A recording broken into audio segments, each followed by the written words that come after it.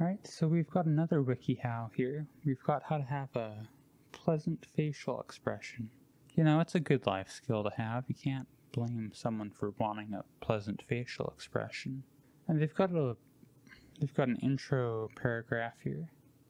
Having a pleasant facial expression is a small change that can have a very positive effect on your life. They used the wrong effect. It doesn't really matter, but still. It can be the difference between making friends, getting a job, starting a relationship, or getting help throughout the day.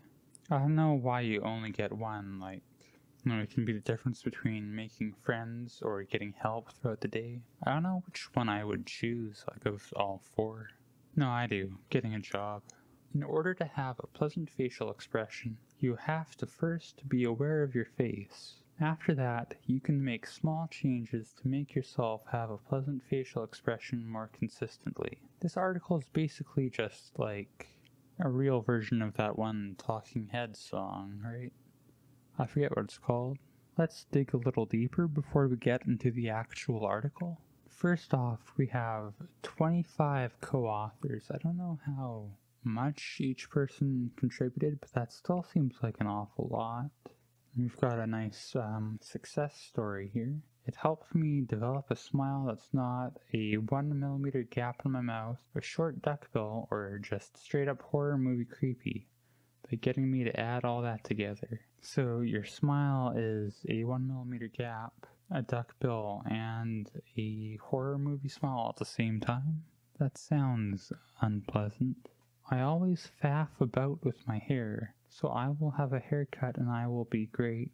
I don't know what faffing about with your hair means either. I don't know what this person's talking about in general, but let's finally get into the article. So, method 1 is being aware of your face. Of course, this is a very important step. If you don't know you have a face, you can't make your facial expression pleasant. But I don't know what's going on in the picture, I guess it's the art style, but to me it looks like she has a different facial expression in reality than she does in the photo, around her lips specifically. No, look, I just noticed. Her left eye is facing to the right on the photo, like she's looking at something off screen. And in the drawing, both eyes are looking straight into the camera. So maybe she's not using her camera though, maybe that's just a photo. Yeah, I mean, when you take a photo of yourself, you normally use the inner camera, which this phone clearly has, so yeah, I guess she's just showing a photo of herself. But anyways, and step 1 of being aware of your face is know how your face naturally rests. Which, I mean, the woman in the drawing doesn't, because she has the photo of herself facing out instead of in, so she can't see it. But they have a couple rhetorical questions bundled with that point to help you work through it, I guess. The first is, would you be comfortable starting small talk with someone who shared your expression? And first off, I'm not really comfortable starting small talk with anyone. And even if I was, I don't know if it's just me, but I find people with an overly positive outward default expression can be kind of off-putting in a little way, not in a resentful way or anything, just in kind of being intimidated by their extroversion kind of way, you know? If you're on a bus and asked to introduce yourself to someone, would this expression be one to interact with? Which is essentially the first question, just much more uncomfortable. Being on a bus and being forced to introduce yourself is not the kind of situation I would imagine if I wanted my facial expression to be more positive. And step number 2 is ask other people. First off, this woman has an unpleasant facial expression, but it's more because she has kind of a weirdly small face. Like that one American nut job dude. I know that's kind of mean to say, but it's just a drawing, right? I know wikihow pictures are usually traced off of stock photos, but the art style and quality of the drawings is such that it's usually not a good indication of how attractive, I guess for lack of a better term, the model is based on how their wikihow doppelganger looks. Anyways, asking other people is like not a good strategy, I think. Like, how are you gonna do that? You're gonna ask people, hey, is my face horrid? Is it unpleasant? Like, I don't think you're gonna get an honest answer. They're gonna probably be thinking that you're fishing for compliments or something of the like, rather than looking for an honest answer. And they bring this up in their paragraph I just saw. And their solution is to ask strangers. So if your goal is to have a more pleasant presentation, I don't think introducing yourself by asking people if your face looks weird is a good way of going about that. Also, I'm learning to draw myself, so I can't really comment too much, but look at her hand. I don't even know what is, like, off about it. It's just something... I don't know. I don't want to think about it. I don't want to take the time to find out. Step 3 is learn to use the muscles of your face. Is your face an unmoving mask? A cold, unpleasant statue carved into marble? Maybe try learning how to actually use your face. Like, this advice is best suited for people with, like, psychosomatic facial paralysis, I guess. Your first step in the paragraph is to learn to wiggle your ears. I don't know if that would work or not. If, you're meeting someone, you get a little awkward, you don't know what to say, so you just start, like, wiggling your ears. That might turn them around on you. You list other important tasks, like controlling your eyebrows and your eyes and your mouth. Also, for another reference, this photo, isn't there, like, some punk album with a similar cover to, like, this drawing? I'll try to find it after the video and put it up on the screen. If nothing shows up, then I was just delusional. Step 4 is know your nervous habits. I don't know why they went with a really aggressive, like, ant's eye view for this drawing. Like, that's not the right term. It's got, like, a fisheye, I think. Either that or my, like, proportion is off, my sense of scale for this drawing. But step 4 is know your nervous habits, which this one's actually a pretty solid piece of advice, like just kind of learning to manage tics and that sort of thing. On the other hand, they don't really tell you much here. They kind of just leave it up to your willpower, which I don't think that's how tics work, but after this, I guess you could go to another article or somewhere else and, like, learn how to control tics. They do have the suggestion of using hypnosis to remove them, which I don't think is always going to be the most practical solution. I wonder how many people, like, go into those, like, therapeutic hypnotist places and ask them to just, like, fix their face. Method 2 is making changes.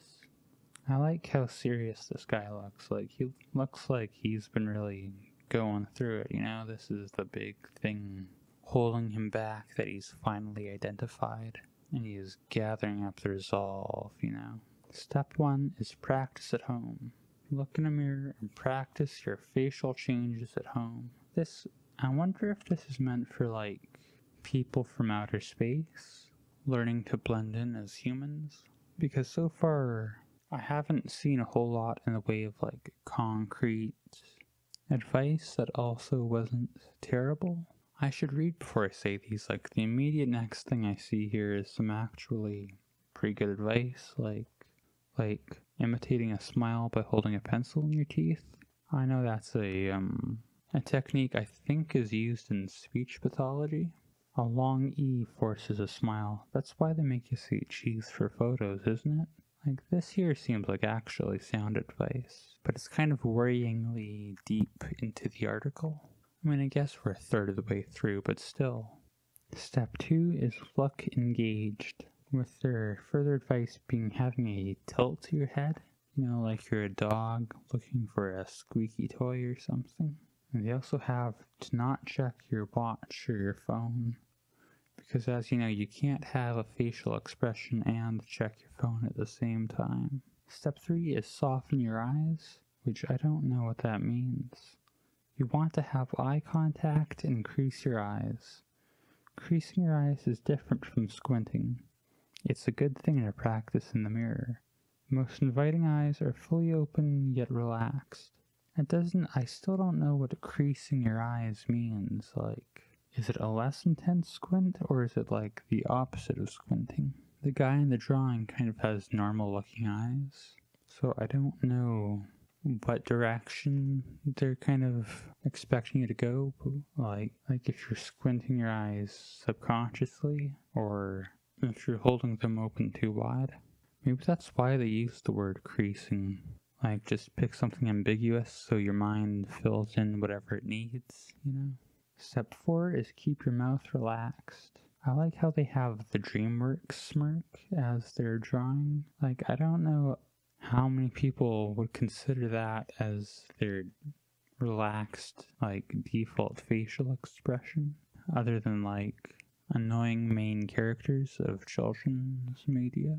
The advice here is just to smile, but they spell it out for like people who have never smiled before. I don't know what's up with that again. Step 5 is become pleasant within.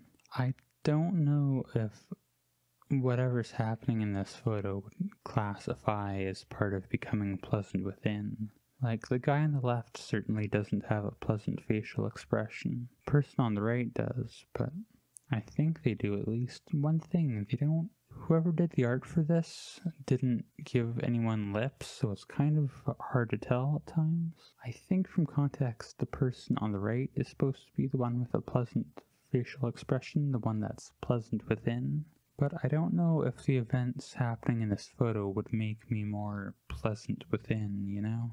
Alright, and method 3 is being comfortable and smiling. I think this guy is a little too... The guy in this photo does not seem to be in a good place. Like, when your header is being comfortable, I wouldn't use this photo. Step 1 is smile when appropriate, and they don't really explain that. They talk about some weird sciencey stuff regarding smiling. I don't know whether it's true. They're saying that when you smile, you restrict blood flow to your sinuses, which cools the blood leading to your brain, which makes you feel better. I don't know. Like, the whole circulatory system is complex enough that could be true, but smiling makes your nose cold, which makes your brain cold, is not a very compelling argument to me as someone who doesn't know a whole lot about anatomy, biology, physiology, however you want to call this. They do have a citation, but it's to the New York Times, an article from 1989, mind you. Like, I don't even know how there's articles on the internet from 89, it must be an archival thing, but like, if that's your best source, it just seems a bit fishy to me, you know? Step 2 is focus during uncomfortable situations, which this whole method so far seems to boil down to only smile when you're supposed to smile, which, I mean, is sound advice, I guess. Step 3 is have confidence in your appearance.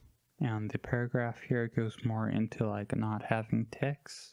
But this guy, I don't know, this guy seems a little too confident for me. Like, he looks like the kind of guy that would come up to me in a mall trying to sell me like a phone or something. Like, just by that kind of association, if your goal is to have a pleasant expression, I don't know if that's the avenue you should be going for. Also, this guy's hand is also really screwed up. Like, I know what they're going for, but it really looks to me like he doesn't have a thumb and he just has like 4 stubby little fingers. And that's the end of the article proper. We also have how to smile with a very disturbing photo. The answer apparently seems to be surgery. Isn't that like a creepypasta or something? They have how to smize, which I don't know what smizing is, and I don't think I want to know. It sounds like something you'd have to clean up, like there's a bunch of smize on the floor. I don't know what I'm talking about. And that's everything. This video was a little shorter than I was hoping. I think I'll have a break coming up sometime in the future here where I can record a bit longer videos. This one, I kind of just ran out of material here, like that's the end of the article, but hopefully this went alright.